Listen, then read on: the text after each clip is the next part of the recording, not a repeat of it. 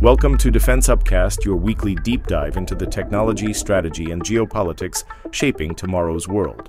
In the skies above South Asia, a new arms race is taking shape. India just deployed one of the world's most lethal fighter jets, the French-made Rafale.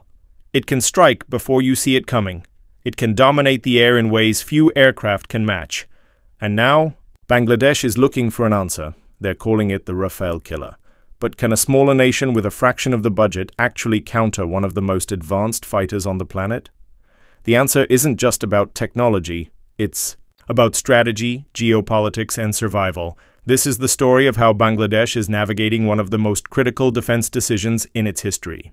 To understand why Bangladesh is even thinking about a Rafale Killer, you need to understand the neighborhood. Bangladesh sits in one of the most strategically complex regions on Earth. To the west and north, India, a regional superpower with the fourth largest air force in the world. To the east, Myanmar, a nation with its own military ambitions and a history of border tensions. For decades, Bangladesh maintained a modest air force, older Chinese aircraft, some refurbished fighters, enough to defend but never to dominate. That strategy worked until it didn't. In September 2020, everything changed. India received its first squadron of Dassault Rafale fighters, a game-changing platform that redefined air superiority in South Asia. The Rafale isn't just a fighter jet, it's a multi-role beast, advanced ASA radar that can track dozens of targets simultaneously, Meteor beyond visual range missiles with a range of over 150 kilometers, electronic warfare suites that can jam enemy radars. Precision strike capabilities that can hit ground targets with surgical accuracy. India ordered 36 Rafales in a deal worth nearly $9 billion, and they positioned them strategically, close to both Pakistan and China. But their presence also sends a message to smaller neighbors. The balance of power has shifted. For Bangladesh, this wasn't just a military upgrade next door. It was an existential question. How do we defend our airspace against a fighter that advanced? The answer? Find a counter. Find a Rafale Killer. So what exactly is a Rafale Killer? It's not about matching the Rafale feature for feature. That would cost billions Bangladesh doesn't have. Instead, it's about finding a platform that can neutralize the Rafale's advantages through smart tactics, lower cost, and the right technology. Let's break down the contenders. Option 1. The Chengdu J-10C, China. Bangladesh already operates Chinese fighters, so this would be a natural fit. The J-10C is China's answer to Western 4.5 generation jets. It features an AESA radar, can carry the PL-15 long-range missile, one of the best in the world, and it's significantly cheaper than Western alternatives. Cost? Around $40 to $50 million per unit. Compare that to the Rafale's $240 million flyaway cost. Bangladesh could buy 4 or 5 J-10Cs for the price of one Rafale. But here's the catch. The J-10C has never been tested in real combat. Its electronics are improving, but they still lag behind Western and French systems. And politically, buying from China deepens dependency on Beijing, something India watches very closely. Option 2. The Sukhoi Su-30 SME, Russia.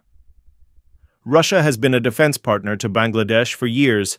The Su-30 family is legendary, massive twin-engine, beasts with incredible range and payload capacity. The SME variant is an upgraded version with modern avionics and improved radar. It's a proven platform. It's intimidating, and it can carry a lot of firepower, but it's also expensive to maintain. Russian jets require constant upkeep, and spare parts can be a nightmare. And with Russia currently under heavy Western sanctions, long-term support becomes a serious gamble. Option 3, the Eurofighter Typhoon, Europe. Now we're talking about a true Rafale competitor. The Typhoon is a European consortium fighter. Britain, Germany, Italy, Spain. It's fast. It's agile. It has proven itself in NATO operations. The Typhoon and Rafale are often compared directly. In air-to-air combat, many analysts give the Typhoon a slight edge in speed and climb rate. It's equipped with advanced sensors and can carry the Meteor missile, the same weapon the Rafale uses. But, and this is a big but, the Typhoon is expensive. Very expensive. Not Rafale expensive, but close. And European nations rarely sell to South Asian countries without strings attached. Would Britain or Germany risk upsetting India, a major strategic partner, by selling top-tier fighters to Bangladesh? Unlikely. Option 4. The JF-17 Block 3, Pakistan, China. This is the dark horse. The JF-17 is a lightweight single-engine fighter jointly developed by Pakistan and China. It's affordable, around $25 to $30 million per unit, and the Block 3 variant just got a major upgrade: AESA radar, improved avionics, and compatibility with modern Chinese missiles. Pakistan has been pushing the JF-17 hard in international markets. It's combat-tested. Pakistan used it to shoot down Indian aircraft in 2019 during a border skirmish. That's a proven record. But buying from Pakistan would be politically explosive. Bangladesh and Pakistan have a painful shared history. The 1971 Liberation War left deep scars. Would Bangladesh's public accept a fighter from Islamabad? That's not just a military question, it's a national identity question. So which one is the real Rafale Killer? Here's the truth. There isn't one. Not really. The Rafale is simply too advanced to be killed by a cheaper alternative in a one-on-one fight, but air warfare isn't fought one-on-one. It's fought in systems. Bangladesh doesn't need to beat the Rafale. It needs to make the cost of aggression too high. That means integrated air defense systems, networked radar coverage, long-range surface-to-air missiles, and a fighter that can exploit the Rafale's weaknesses, cost, limited numbers, and operational tempo. If Bangladesh buys 16 J-10Cs or JF-17 Block 3s, they could field multiple squadrons for the price of a handful of Rafales. They could stretch India's air defense, force difficult decisions, and create strategic uncertainty. That's the real game, not killing the Rafale, just making it think twice. But this decision isn't just about fighters. It's about Bangladesh's place in a rapidly shifting world. China is expanding its influence across South Asia. The United States is trying to counter that through partnerships with India.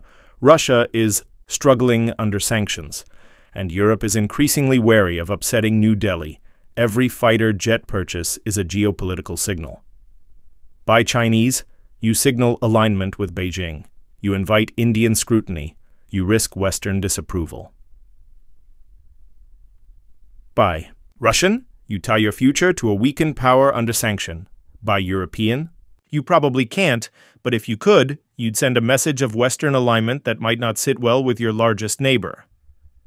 Buy Pakistani Chinese, you save money and get proven tech, but you reopen old wounds. And beyond the geopolitics, there's the human factor. Bangladesh is a developing nation. The same money spent on fighters could build schools, hospitals, infrastructure. Every defense dollar is a dollar not spent on development. But here's the counterargument. Without credible defense, there is no development. Without sovereignty, there is no future. And in South Asia, where borders are contested and histories are bloody, air power isn't optional. Bangladesh's leaders are walking a tightrope. They need to deter threats without provoking them. They need to modernize without bankrupting the nation. They need to balance global powers without becoming a pawn. The Rafale Killer isn't just a fighter jet, it's a symbol of a nation trying to find its footing in a dangerous world. So what will Bangladesh choose? As of now, no final decision has been made. Negotiations are ongoing, offers are being evaluated, and the world is watching. What we do know is this: the era of Bangladesh as a passive player in South Asian military affairs is over. Whether they choose the J-10C, the Su-30, the JF-17, or something else entirely, the message is clear. Bangladesh is no longer willing to sit quietly while its neighbors arm to the teeth. The Rafale Killer may not exist in the way headlines suggest, but the idea of it? That's already changing the calculus of power in the region. In the end, the best weapon isn't always the most advanced. Sometimes it's the one that makes your adversary hesitate, the one that shifts the math, the one that says, "We're ready, are you?" And in the skies above South Asia, that question is now hanging in the air.